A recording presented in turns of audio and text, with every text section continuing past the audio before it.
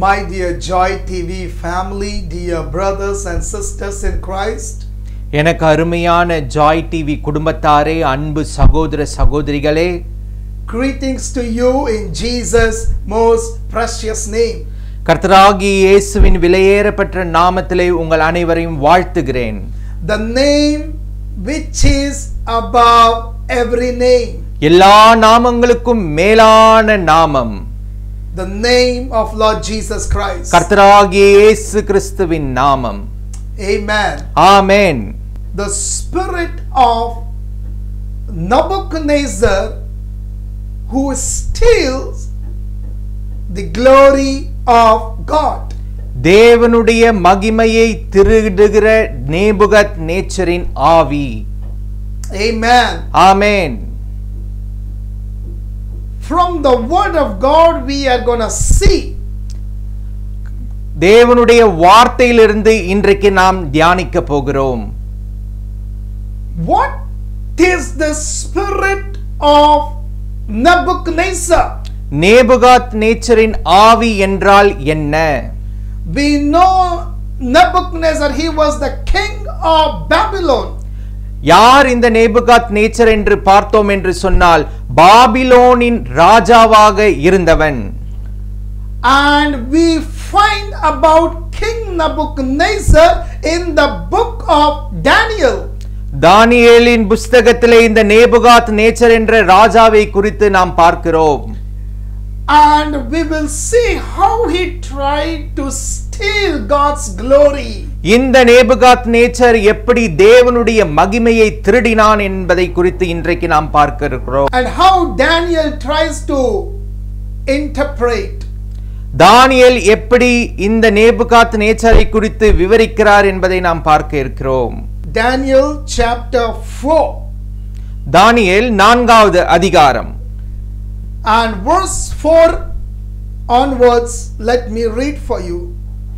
4வது வசனத்திலிருந்து நான் உங்களுக்கு வாசிக்கிறேன்.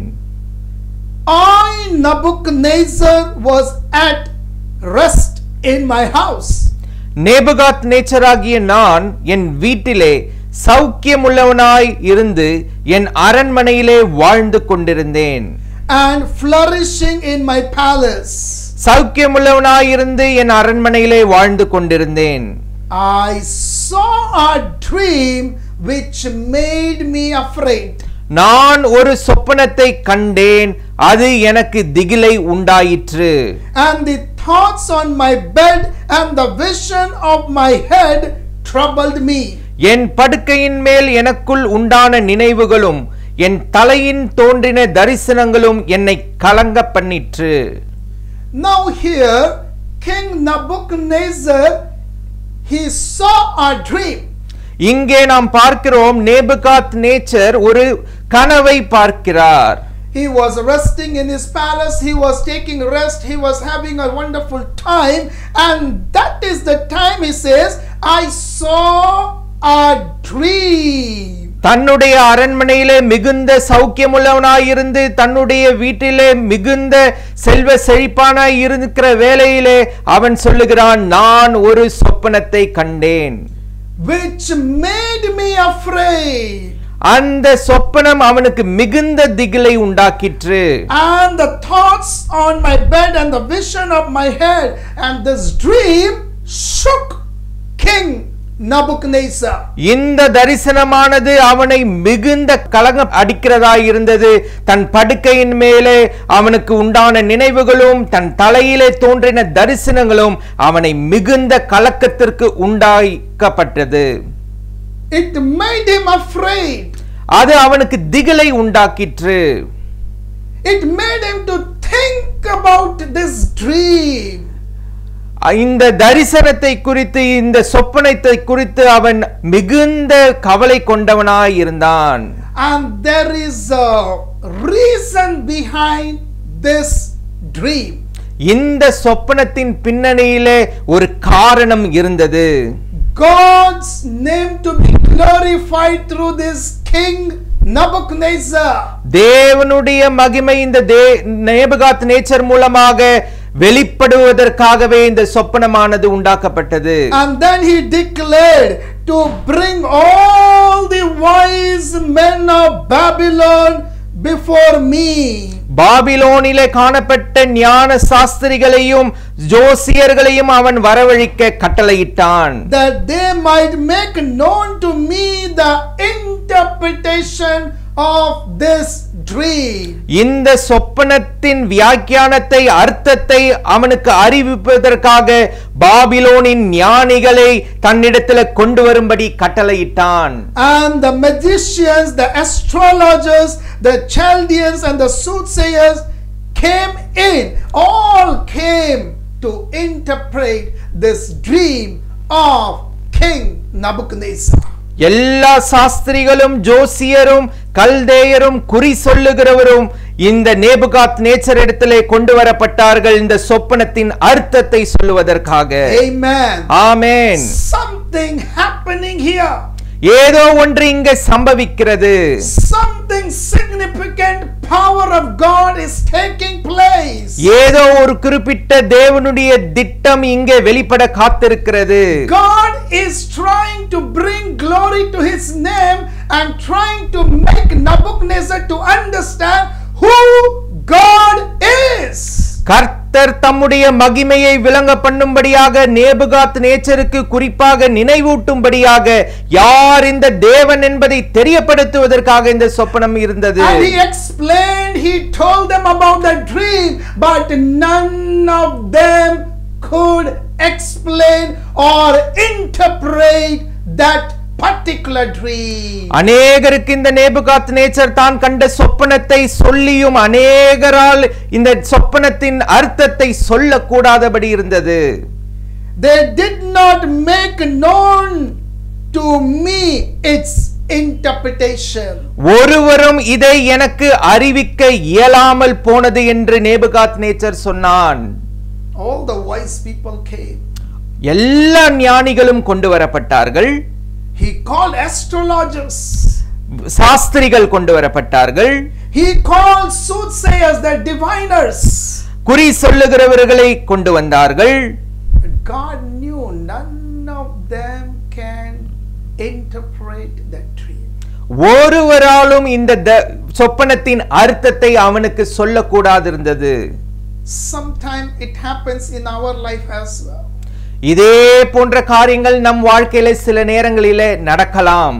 We try to do everything by our own self and we think we will get the solution to that problem.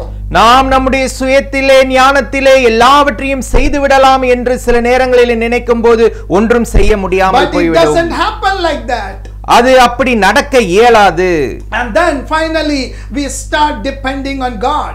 கடைசியிலே நாம் தேவனை சார்ந்து வாழ்கிறவர்களாக தேவனை சார்ந்து கேட்கிறவர்களாக மாறிவிடுகிறோம். Now something happens here. Then finally he says at last, verse 8, at last Daniel came before me. இந்த 8வது வசனத்தை வாசிக்கும் போது கடைசியிலே தானியேல் என்பவன் இதை சொல்லுவதற்காக அழைத்து வரப்பட்டான். His name is Belteshazzar. இவனுடைய பெயர் பெல்தசாஷர் என்று சொல்லப்பட்டிருக்கிறது. According to the name of my God. கர்த்தருடைய நாமத்தினாலே என்று சொல்லப்பட்டிருக்கிறது. In him is the spirit of the holy God. தானியேலிடத்திலே பரிசுத்த தேவனுடைய ஆவி இருந்ததாக சொல்லப்படுகிறது. And I told the dream before Daniel. நான் என்னுடைய சொப்பனத்தை தானியேலுக்கு முன்பாக விவரித்தேன். Chief of magicians, because I know that the spirit of the holy God is in you. கர்த்தருடைய ஆவி தானியேலிடத்தில் இருந்தது என்பதை அநேகர் உணர்ந்தார்கள். Even though he being a king, he knew the spirit of the Almighty God is inside of Daniel. ராஜாவாகிய Nebuchadnezzar தானியேலிடத்தில் இருந்த விசேஷித்த ஆவி தேவனுடைய ஆவி என்பதை கண்டு கொண்டான்.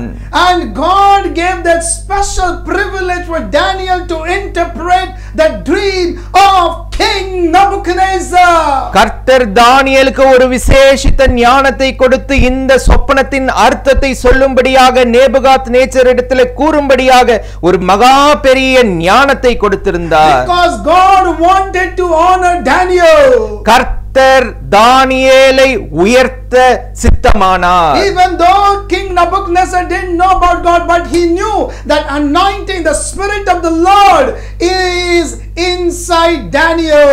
நேபுகாத்நேச்சருக்கு தேவன் யார் என்பது அறியாமல் இருந்த போதும் தேவனுடைய ஆவி தானியேலிடத்தில் இருந்தது என்பதை உணர முடிந்தது. Because Daniel was the man of prayer.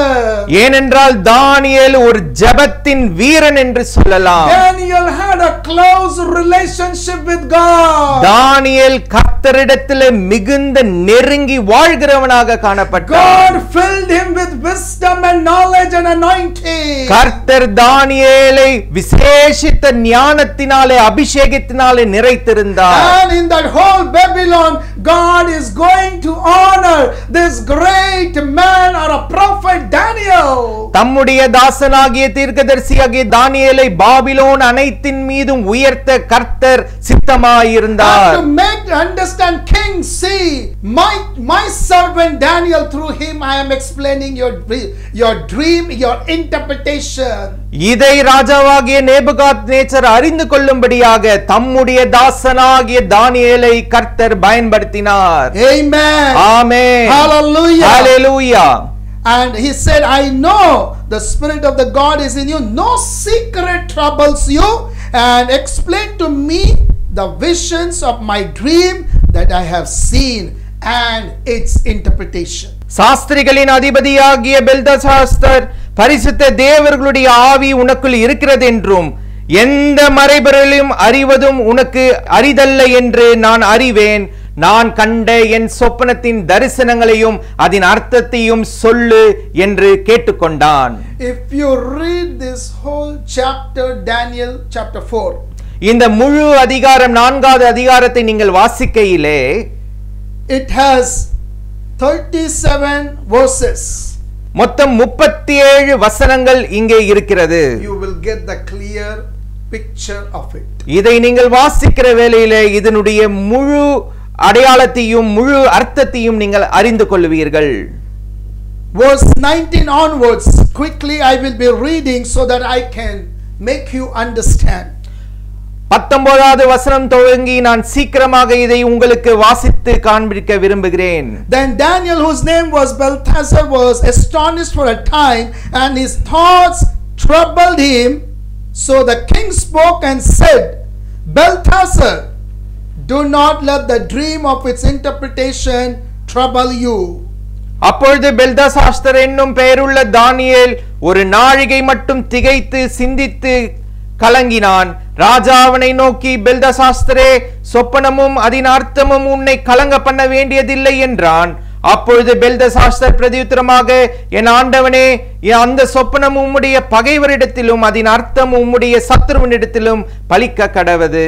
And Belteshazzar answered and said, my lord, may the dream concern those who hate you, and the interpretation concern your enemies. பெல்தசாஸ்தர் பிரதியுத்தரமாக, என் ஆண்டவனே, அந்த சொப்பனம் உம்முடைய பகைவனிடத்திலும் அதன் அர்த்தம் உம்முடைய சத்ருவினிடத்திலும் பலிக்க கடவது என்றான். So before Daniel get into interpretation, he is telling to God, my God, may the dream concern those all who hate you. இந்த சொப்பனத்தின் அர்த்தத்தை அவன் தெரிவிப்பதற்கு முன்பதாக தேவனிடத்திலே அவன் ஒரு விண்ணப்பத்தை வைக்கிறான். ஆண்டவரே, இந்த சொப்பனம் என்னுடைய பகைவர்களுக்கும் சத்துருக்களுக்கும் பலிக்க கடவது என்று சொல்லுகிறான். Those who hate you, let it go to them, your enemies who concern your enemies. So this interpretation, this dream will bring a great message to them. இந்த சொப்பனம் ஆண்டவருடைய பகைவரிடத்திலும் அதன் அர்த்தம் உம்முடைய சத்துருவினிடத்திலும் பலிக்க கடவது, இதனாலே தேவனுடைய மகிமை விளங்க பண்ணும்படி அவன் வேண்டிக் கொண்டான். And from verse 23 to 25, 23 25வது வசனம் வரை, and then Daniel starts explaining his dream. இந்த சொப்பனத்தை குறித்து அவன் விவரித்து சொல்ல ஆரம்பிக்கிறான். And in as much as the king saw a watcher, a holy one, coming down from heaven and saying, chop down the tree and destroy it. இந்த விருட்சத்தை வெட்டி இதை அழித்து போடுங்கள், ஆனாலும் இதன் வேர்கள் அடிமரம் தரையிலே இருக்கும் என்றும் இரும்பும் வெங்கலுமான விலங்கு இடப்பட்டு. and leave its stump and roots in the earth. இரும்பும் வெங்கலுமான விலங்கு இடப்பட்டு வெளியின் பசும்புல்லிலே தங்கி and let it be wet with the dew of heaven, and let him graze with the beast of the field till 7 times pass over him.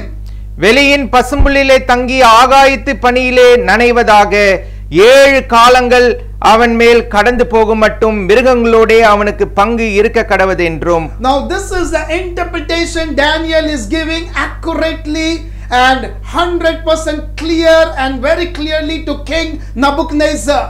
இந்த சொப்பனத்தின் அர்த்தத்தை மிகுந்த தெளிவாக தானியேல் நேபுகாத்நேச்சருக்கு தெரிவித்தான். He is saying, the Lord says, chop down this tree and destroy it. தானியேல் தெளிவாக சொல்லுகிறான், இந்த விருட்சத்தை வெட்டி இதை அழித்து போடுங்கள். But leave its stem and roots in the earth. That means I want to teach him. I want to show him who the God of Israel is.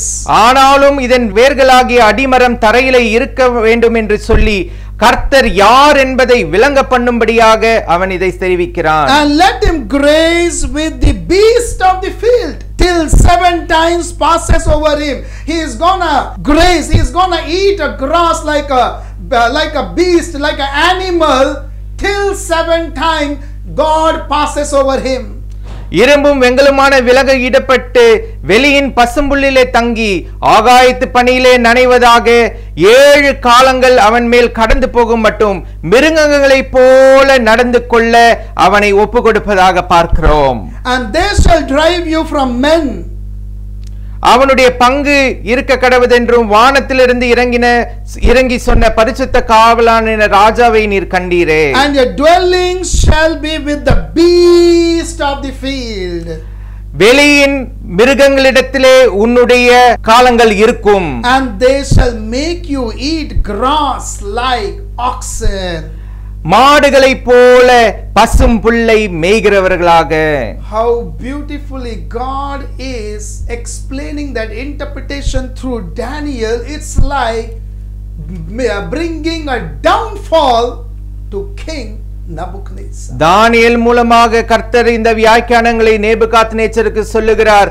எவ்வளவு மேன்மையில இருந்த ஒரு மனுஷனை கீழே புல்லை மேய்கிற ஒரு மாடை போல ஒரு மிருகத்தை போல அவனை கொண்டு வருகிறதாய் இருக்கிறது. Such a great king in the country of Babylon. மகா பெரிய பாபிலோன் தேசத்தின் ராஜாவாகிய இவன். But now the Lord is telling, you shall be with the beast of the field. That means you shall be with the other animals in the ground in the field. இத்தனை மகா பெரிய ராஜா சாதாரண ஒரு புல் மேய்கிற விலங்குக்கு ஒப்பானவனாக அவனை தள்ளுகிற நிலைமையில இருக்கிறது. And they shall make you eat grass. புல்லை தின்னுகிற ஒரு மனிதன். They shall make you eat grass like an oxen, like other animal, how they eat grass. மாடுகளை போல மற்ற விலங்குகளை போல புல்லை மேய்கிறவனாக மாறுகிறான். They shall wet you with the dew of heaven, and 7 times shall pass over you. 7 காலங்கள் இடப்பட்டு பசும்புல்லிலே தங்கி ஆகாயத்து பனியிலே நனைவதாக அவன் மேல் கடந்து போகும் என்று சொல்லப்பட்டிருக்கிறது. Till you know that the Most High rules in the kingdom of men and gives it to whomever he chooses. ராஜாவாகிய அதன் அர்த்தம் ராஜாவாகிய ஆண்டவர் பேரில் வந்து உன்னதமானவருடைய தீர்மானம் என்னவென்றால் மனுஷரில் நீர் தள்ளப்படுவீர், வெளியின் மிருகங்களுடைய சஞ்சரிப்பீர், மாடுகளை போல பசும்புல்லை மேய்ந்து ஆகாயத்திலே பண்ணையில் நனைவீர். Beautifully the spirit of the Lord was in Daniel, and through Daniel God gave accurate interpretation of the dream what King Nebuchadnezzar saw. Nebuchadnezzar எதிர்பார்த்த இந்த சொப்பனத்தின் அர்த்தத்தை கர்த்தர் தானியேலை கொண்டு மிகுந்த அர்த்தமுள்ள ஒரு வியாக்கியானத்தை கொடுக்க அவர் சித்தமானார். It's like bringing downfall. இது மேன்மையில் இருந்த ஒரு மனிதனை கீழே தள்ளுகிற ஒரு காரியம். Like breaking his pride. அவனுடைய பெருமையை உடைக்கிற காரியமாய் இருந்தது. Because he tried to steal God's glory. ஏனென்றால் இந்த நேபுகாத்நேச்சர் தேவ மகிமையை எடுத்துக்கொள்ள அவன் ஆசைப்பட்டான். We see Shadrach, Meshach, Abednego, they were put into the fire. Daniel was put into the lion's den. நாம் தேவனுடைய பிள்ளைகளாகிய சாத்ராக், மேஷாக், ஆபேத்நேகோ என்பவர்கள் அக்னி ஜுவாலையில போடப்பட்டார்கள். தானியேல் என்ற தேவ மனுஷன் சிங்ககபியில போடப்பட்டான். And nothing happened to them. ஆனால் இவைகள் ஏதோ அவர்களை சேதப்படுத்தவில்லை. God's anointing, God's divine protection was with them. ஏனென்றால் தேவனுடைய பாதுகாப்பு, தேவனுடைய அபிஷேகம் தம்முடைய பிள்ளைகள் மேல இருந்தது. And now God is bringing a very clear picture King Nebuchadnezzar to understand through Daniel. கர்த்தர் நேபுகாத்நேச்சருக்கு ஒரு தெளிவை உண்டாக்கினார். தானியேலினுடைய அர்த்தத்தின் மூலமாக அவனுக்கு ஒரு மிகுந்த தெளிவை உண்டு பண்ணினார். And I just quickly read for you with the last verse 37. Now I, Nebuchadnezzar, praise and exalt and honor the King of heaven, and all those who walk are truth. He was justice, and those who walk in pride, he is able. He himself is telling, God is able to put them down. உங்களுக்காக நான் இந்த 37வது வசனத்தை வாசிக்கிறேன். ஆகையால் நேபுகாத்நேச்சராகிய நான் பரலோகத்தின் ராஜாவை புகழ்ந்து உயர்த்தி மகிமைப்படுத்துகிறேன். அவருடைய கிரியையெல்லாம் சத்தியமும் அவருடைய வழிகள் நியாயம் உள்ளவைகள். And in verse 34 it says, for his dominion is an everlasting dominion, and his kingdom is from generation to generation to generation. 34வது வசனம் சொல்லுகிறது, அந்த நாட்கள் சென்ற பின்பு நேபுகாத்நேச்சராகிய நான் என் கண்களை வானத்துக்கு ஏறெடுத்தேன், என் புத்தி எனக்கு திரும்பி வந்தது. அப்பொழுது நான் உன்னதமானவரை ஸ்தோத்திரித்து என்றென்றைக்கும் ஜீவிக்கிறவரை புகழ்ந்து மகிமைப்படுத்தினேன். அவருடைய கர்த்தத்துவமே நித்திய கர்த்தத்துவம், அவருடைய ராஜ்யம் தலைமுறை தலைமுறைக்கும் நிற்கும். And in verse 36 you see God was restoring everything.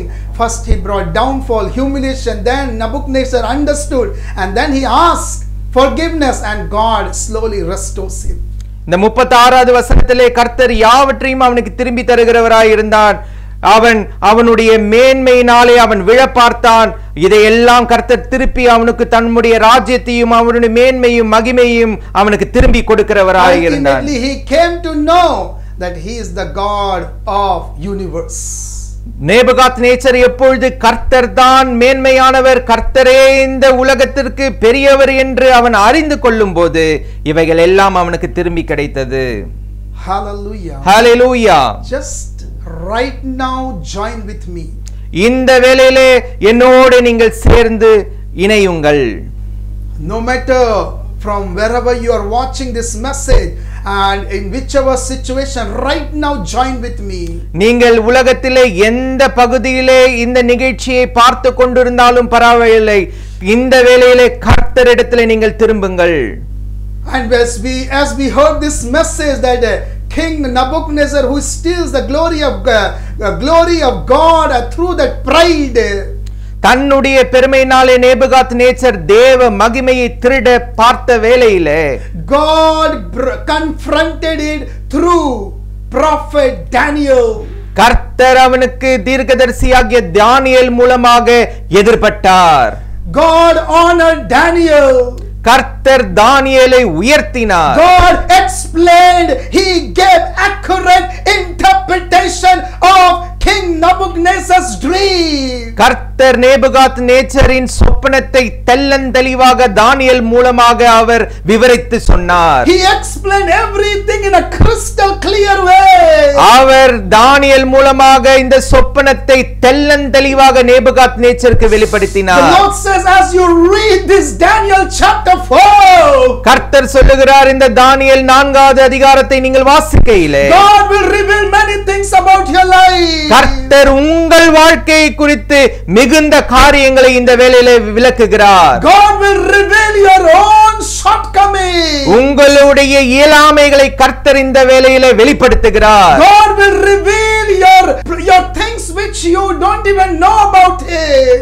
உங்களுக்கே தெரியாத சில காரியங்களை இந்த வேளையிலே கர்த்தர் உங்களுக்கு வெளிப்படுத்துகிறார். God revealed everything about King Nebuchadnezzar. கர்த்தர் எப்படி நேபுகாத்நேச்சருக்கு எல்லாவற்றையும் வெளிப்படுத்தினாரோ அதே விதமாக. And he came to know, and he himself started telling, he is a God. He is a God of Israel. He is a God who is able to put down those who have pride.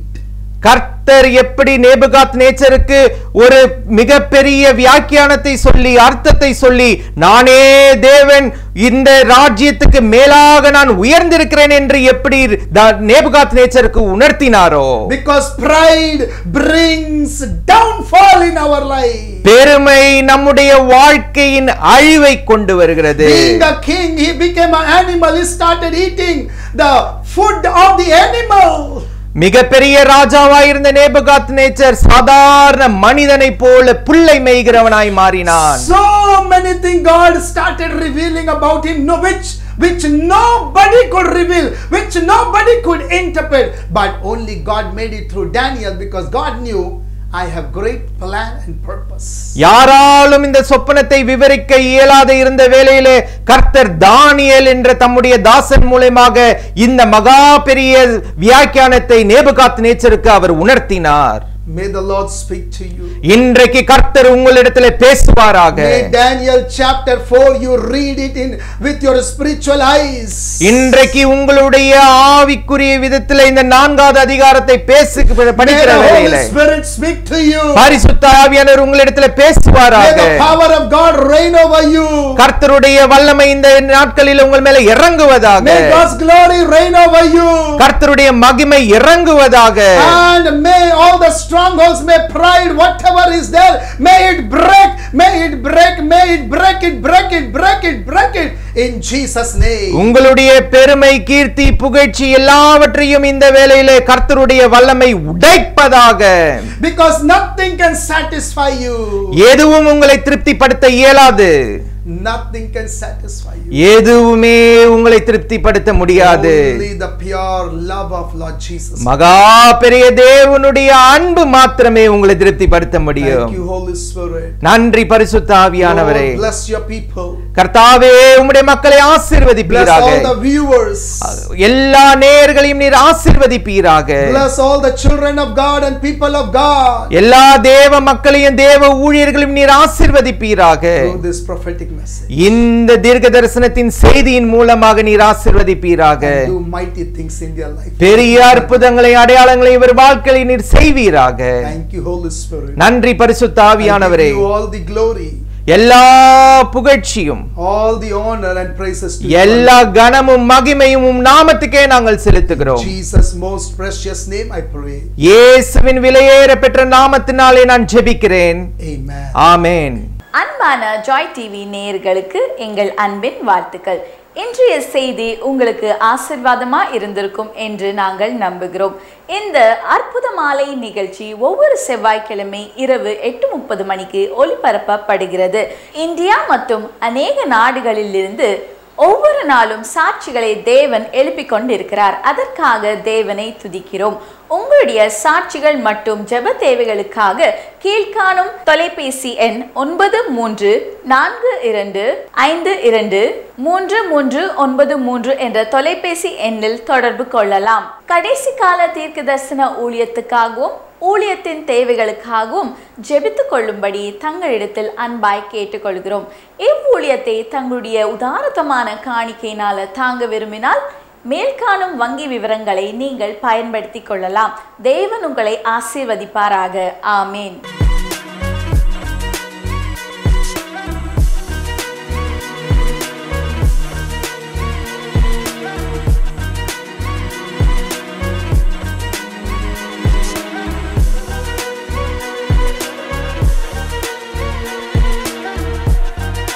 உங்களது ஜெப தேவைகளுக்காக 9342523393 என்ற எண்ணை தொடர்பு கொள்ளலாம். தேவன் தாமே உங்களை ஆசீர்வதிப்பாராக. நீங்கள் காணிக்கை கொடுத்து இவ்வூழியத்தை தாங்க விரும்பினால் கீழ்காணும் வங்கி விவரங்களை தெரிந்து பயன்படுத்திக் கொள்ளலாம். தேவன் தாமே உங்களை ஆசீர்வதிப்பாராக.